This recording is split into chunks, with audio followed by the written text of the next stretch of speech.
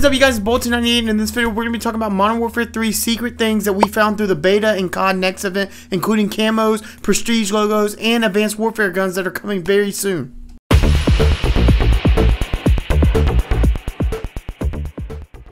Is right, you guys, we have so much to talk about, including camos. We will get to those very first. I just want to say thank you to everyone who has subscribed recently and have came through my short content and stuff like that. I do appreciate you guys, but I hope you enjoyed this video. First, let's talk about our camos. So we have zombies and multiplayer camos.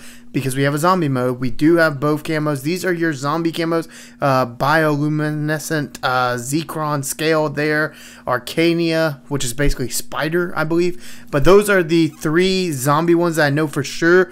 We also have Borealis, which is a anime camo. This is a multiplayer camo, Serpentine. It looks cool. All these camos this year look really cool. This is Tidal Wave. Again, a super cool camo, but these are multiplayer ones. Spinal Husk is probably the worst camo out of all of them, in my opinion. That one or Serpentine. And then the gold looks so good on both zombies and multiplayer because they both have that white with the gold, like, I don't know, gold accents. Like, it's white instead of black.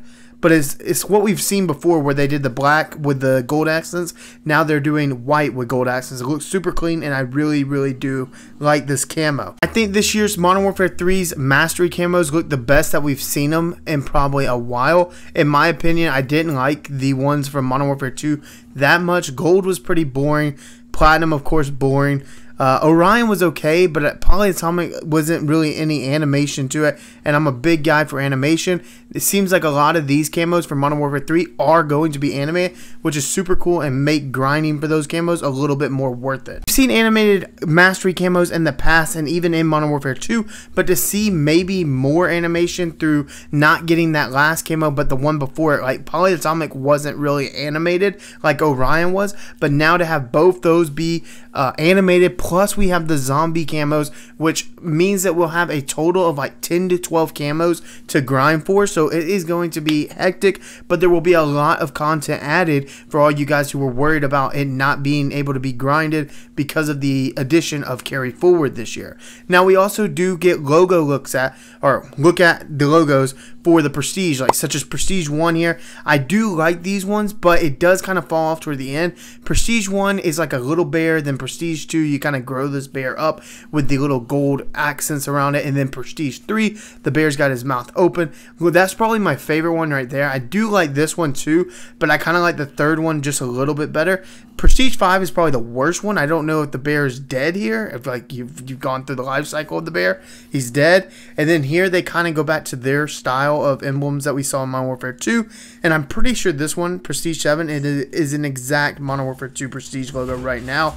We also have Prestige 8, which also looks pretty bland. I do think Prestiges 1 through 5 look the best, 5 being obviously the worst, but 1 through 4 to me looks amazing. All of them look different until you get to 6, 7, and 8. So maybe those are still being worked on for the future, but for right now, that is what we have noted for Prestiges 1 through 8. Also, we'll get rewards with these Prestiges like we see in Modern Warfare 2. When you hit certain Prestiges, you get certain rewards such as like a gun blueprint and just other small things like that. So expect that to come here, but we don't have access to those rewards quite yet. We are hoping to gain some access very soon and actually learn more about what we got going for these Prestiges. Right now we have the Prestige logo, and I hope you guys can, you know, wait on the reward system for everything to come in, because it will be coming very soon.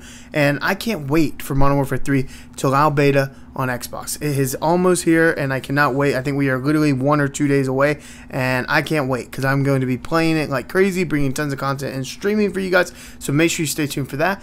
But talking to Modern Warfare 3 and seasons, they are bringing those back. We will be getting a Season 3 Advanced Warfare. It looks like we will be getting the EM1, ASM1, Ball 27, and the Morse Sniper coming in the form of Battle Pass Season 3 for Modern Warfare 3. So basically the reason of this is because Call of Duty is going on its 20th or 50th anniversary. I think it's 20th anniversary, and we kind of got some rewards, obviously, from Modern Warfare 2 in terms of emblems, a skin even, and 2 blueprints and a loading screen.